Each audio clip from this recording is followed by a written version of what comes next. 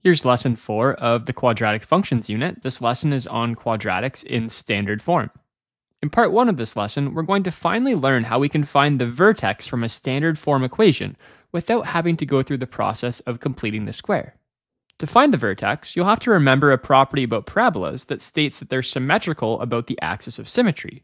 And so you remember what that is, let me draw a quick sketch of a quadratic function.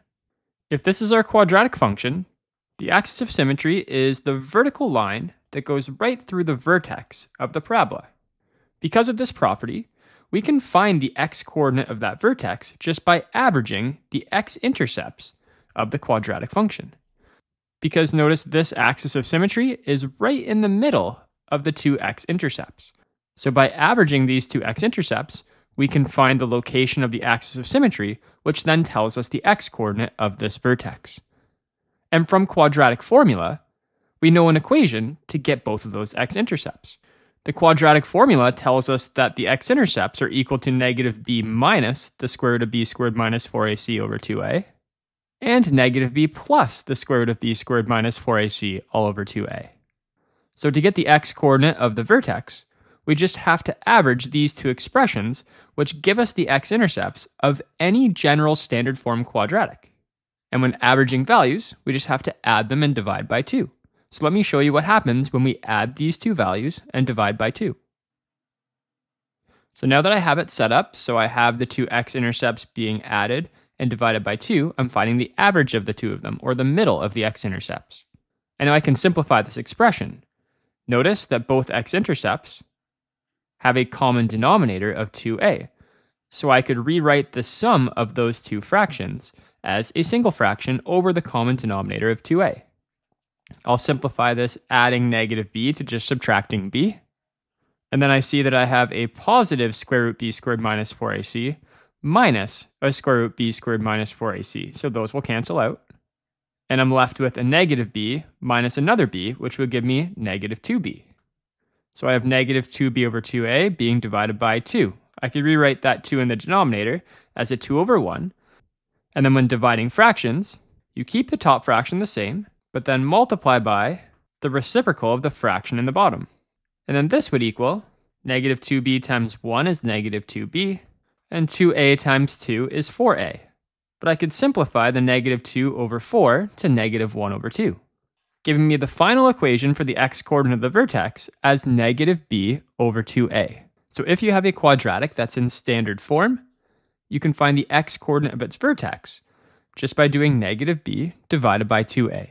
And then of course, if you have the x-coordinate of the vertex, calculating the y-coordinate is as easy as just subbing in the x value into your equation and solving for y. So let's go through a few examples where we'll be able to try out this new formula. Let's actually summarize it in this conclusion box here. It says if we have the standard form equation of a quadratic, y equals ax squared plus bx plus c, we can find the x-coordinate of the vertex using the formula negative b divided by 2 times a. And that works for any standard form quadratic. So let's go ahead and try example 1, where it says to find the vertex of the following quadratics. In the past, we would have taken the standard form and converted to vertex form by completing the square, or found the x-intercepts and then averaged them. But because we've done that process once for the general standard form quadratic here, we know it's going to simplify to just negative b over 2a. So we can go ahead and use that formula to get the x-coordinate of the vertex. In this quadratic, the a value is 1, b is negative 6, and c is 11. To solve for the x-coordinate of the vertex, I do negative b. So negative 6, which is positive 6, divided by 2 times the a value of 1. 6 divided by 2 is 3, so I know the x-coordinate of the vertex is 3. And then to find the y-coordinate of the vertex, I just have to take that x-coordinate of 3 and sub that in for the x's in my standard form equation to be able to solve for y. With 3 subbed in for the x's, I have 9 minus 18, which is negative 9, plus 11 is 2. So the y-coordinate of the vertex is 2, making the vertex the point 3, 2. Now let's go ahead and try part B, which will be a little bit more difficult because we're going to get some fractions for this one. For this quadratic in standard form, we have an a value of negative 3, a b value of 2, and a c value of negative 1. To find the x-coordinate of the vertex, I do the negative of the b value, so negative 2, and divide that by 2 times the a value of negative 3. This would give me negative 2 over negative 6, which would reduce. If I divide top and bottom by negative 2, I get 1/3. And then to find the y-coordinate of the vertex, I just replace the x's in the standard form equation with 1/3 and then calculate its corresponding y value. When evaluating this, I have 1/3 squared, that's 1 over 9, times negative 3, that's negative 3 over 9, plus 2 times a third, that's 2/3, and then minus 1. Negative 3 over 9 reduces to negative a third, and I could rewrite this 1 as 3 over 3. Now that I have a common denominator, I can just add and subtract the numerators. Negative 1 plus 2 is 1, minus 3 is negative 2. So the y-coordinate of the vertex is negative 2 over 3, which means my vertex is the point 1/3, negative 2/3. And now let's go through 3 examples where we put together everything we know about quadratic functions to be able to state all of its properties and sketch a graph of it. So for example 2, we're going to look at the standard form quadratic y equals negative 5x squared plus 8x minus 3. We're going to find its x-intercepts, then we're going to find the axis of symmetry, then find the vertex, and then sketch a graph of it labeling the key points. So we'll start by finding its x-intercepts. I know wherever it crosses the x-axis, so wherever it crosses down here, the y-coordinate of any point on the x-axis is 0. So to find the x-intercepts, I can start by setting y equal to 0 and then trying to solve the equation. And to solve when a quadratic is equal to 0, we could try and solve it by factoring, or we could use the quadratic formula, or we could solve by completing the square. I think this quadratic is factorable, so let's solve it by factoring. First of all, the a value is negative 5, b is 8, and c is negative 3. Since a is not 1, I'll have to factor this by decomposition, meaning I'll start by finding the numbers that have a product of a times c, so negative 5 times negative 3 is 15, and a sum of the b value, 8. The numbers that satisfy that product and sum are 3 and 5. 3 times 5 is 15, 3 plus 5 is 8. So what I do is I split this middle term into 3x plus 5x. And I'll leave the rest of the equation the same, and then I'll factor by grouping. From the first two terms, I can take out a negative x, and when I divide those two terms by negative x, I get 5x minus 3. And then from the last two terms, there's nothing other than a 1 that you could common factor out, but I will write that, and then divide them both by 1, they stay the same. And now I see that I have a common binomial, so I'll common factor out that common binomial. And when dividing the two terms by the common binomial, the 5x minus 3's cancel, and I'm left with negative x plus 1 as the last factor. And the product of these two factors would be 0 if either of the factors were 0. So I'll set both of those factors to 0, and then I'll solve both of those equations. The first one, when isolating x, I'd have 5x equals 3, which means x is equal to 3 over 5. And the second equation, I'll just move the negative x to the other side to see that 1 equals x, or I could rewrite that as x equals 1. So I have two x-intercepts at 3/5 and at 1. So I think what I'll do is I'll go to my graph and plot those points. 3/5 as a decimal is 0.6, roughly about here, and the other one is at 1. So the x-intercepts are very close together on this graph here. Let's go on to part B of the question where it says find the axis of symmetry. Well, the axis of symmetry is going to be right in the middle of those two x-intercepts. I can find its equation just by averaging those two x-intercepts. So for part 2, to find the axis of symmetry, it would be at x equals, and then I'll average my x-intercepts. I'll average 3/5, which is 0.6, and 1. And to average them, I add them and divide by 2.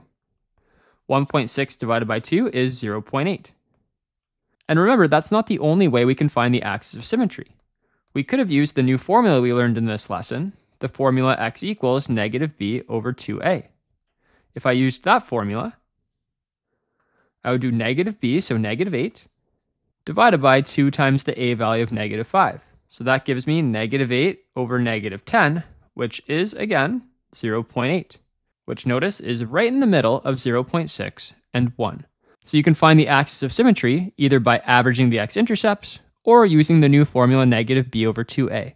But either way, we found out the axis of symmetry is going to be at the vertical line x equals 0.8. So I'll roughly draw that in. And I know the vertex falls somewhere on the axis of symmetry. So I know the x-coordinate of the vertex is equal to 0.8. But I don't know the y-coordinate yet. But for part 3 of the question, where it says to find the vertex, I can state the x-coordinate of the vertex as being 0.8 because I know it's on the axis of symmetry. But to find the y-coordinate, I'll have to take this 0.8 value and sub it into the equation of my standard form quadratic for x. So I'll replace the x's with 0.8, and when evaluating that expression, I get the y-coordinate to be 0.2, which means the vertex is at the point 0.8, 0.2. So on the graph, I'll move that point so it's at 0.8, 0.2. So it's really down there close to the x-axis. And now I can draw a rough sketch of this by connecting those points. And I may also want to be accurate with this and have the y-intercept in the correct spot. I know the constant value is going to be the y-intercept, because if I sub in 0 for the x values, both of those terms will be gone, and I'll be left with just -3. So I'll plot the y-intercept at the point 0, -3, and then because parabolas are symmetrical, if 0.8 to the left of the axis of symmetry, it's at -3, moving 0.8 to the right of the axis of symmetry, it'll be at the same height. So at an x-coordinate of 1.6, it'll be at that same height of -3. And then I'll connect those points with a smooth curve. And there's a rough sketch of that quadratic relationship. Let's go to example 3. It's the same question, but for a different quadratic function. We'll go through the same steps.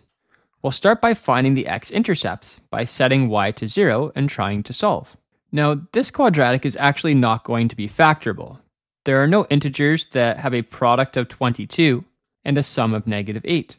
So to solve this, we can try solving using quadratic formula, which would be x equals -b, so -8 would be +8, plus or minus the square root of the b value squared, minus 4 times the a value of 2 times the c value of 11, all over 2 times the a value of 2.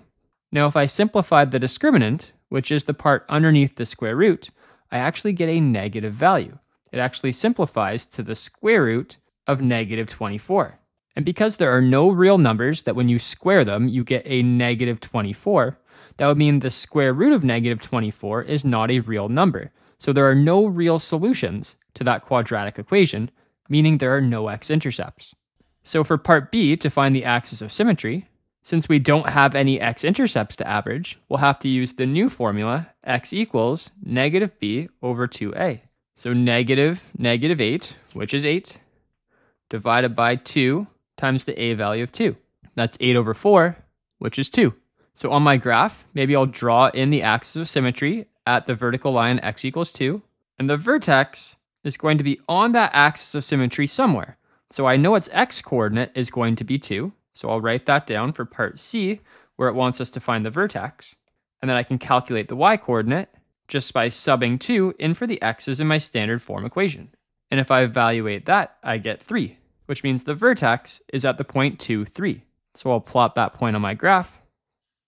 And then the y-intercept actually doesn't fit on the graph that's provided, right? The y-intercept would be 11, and my y-axis only goes up to 7, so I won't be able to plot it. So maybe what I'll do to graph this accurately is get one more point on either side of the vertex. So let me calculate the y values for when x is 3 and when x is 1, just by subbing them in to my standard form equation. If I sub in either 1 or 3, I should get the same answer because they're equidistant from the vertex. Subbing in 1, I get 5, and subbing in 3, I get 5 again. So I have 2 points, 1, 5, and 3, 5. I'll plot those on my graph, and then draw the parabola shape that goes through those points. And now let's go ahead and do our last question of the lesson, where we once again have this standard form quadratic, and we want to get all these properties of it. Starting with the x-intercepts, I can set y to 0 and try and solve the quadratic equation. This quadratic is factorable, so I'll solve it by factoring. And since the a value is 1, to factor it, all I have to do is find two numbers who have a product of the c value of 25 and a sum of the b value, -10. And the numbers that satisfy that product and sum, it's the same number twice. It's -5 and -5. -5 times -5 is 25, and -5 plus -5 is -10. Because it's the same number twice, I know that what I have is a perfect square trinomial. It factors to the same binomial 2 times. It would factor to x minus 5 times another x minus 5, which could just be rewritten as x minus 5 squared. And now I have to solve for what value of x makes this equal to 0. Well, 0 squared is 0, so if I can figure out what makes x minus 5 be 0, when I square it, I'll get 0. So I'll set x minus 5 to 0, and if I solve that, I get an x value of 5. So my only x-intercept is at the point 5, 0. So I'll plot that on my graph, and if a quadratic only has one x-intercept, that means the vertex must be right on the x-axis at that vertex. It either is going to open above or open below. And based on our equation, I can see that the a value is positive, so I know this quadratic is going to open up, like this. So the axis of symmetry, because the vertex is always on the axis of symmetry, the axis of symmetry must be at x equals 5. But what we can do, I can show you that it's at x equals 5 using the formula negative b over 2a like we've been doing. So for part b, to find the axis of symmetry, I'll do x equals negative b over 2a, which would be negative 10 over 2 times 1. So negative 10 is 10 divided by 2 times 1. That gives me 5. So for part c, when it asks for the vertex, I know the x-coordinate of the vertex is going to be equal to the axis of symmetry. It's going to be at 5. And then to calculate the y-coordinate, I know it should be 0, but let's calculate it by subbing 5 into the standard form equation. We've already figured out that 5 is the value that makes this quadratic be 0, but let's sub it in to double check. I have 25 minus 50, which is negative 25, plus 25, that gives me 0. So my vertex is at the point 5, 0. And then the y-intercept is all the way up at 25, so I won't be able to graph that. So to get an accurate sketch of this function, maybe I will get a point to the right and to the left of the vertex as well, by subbing 4 and 6 into the standard form equation. If I sub in 4, I get a y-coordinate of 1, which means on my graph, I can plot the point at 4, 1. So if 1 to the left of the vertex, it's at a y-coordinate of 1. 1 to the right, it's also at a y-coordinate of 1. And then how about we sub in another point? What about if x is 7? If I sub 7 in for x, I get a y-coordinate of 4. So the point 7, 4 is on the graph of this quadratic as well. And notice that point is 2 to the right of the vertex. So 2 to the left of the vertex, it will be at the exact same height. And now I can connect those points, and I've got a rough sketch of the graph of that quadratic function. Hopefully after completing that lesson, you have a good understanding of how to work with quadratics in standard form and be able to generate all of its key properties. Make sure you go to jensenmath.ca so you can get a copy of the free practice questions that go along with this lesson. Jensen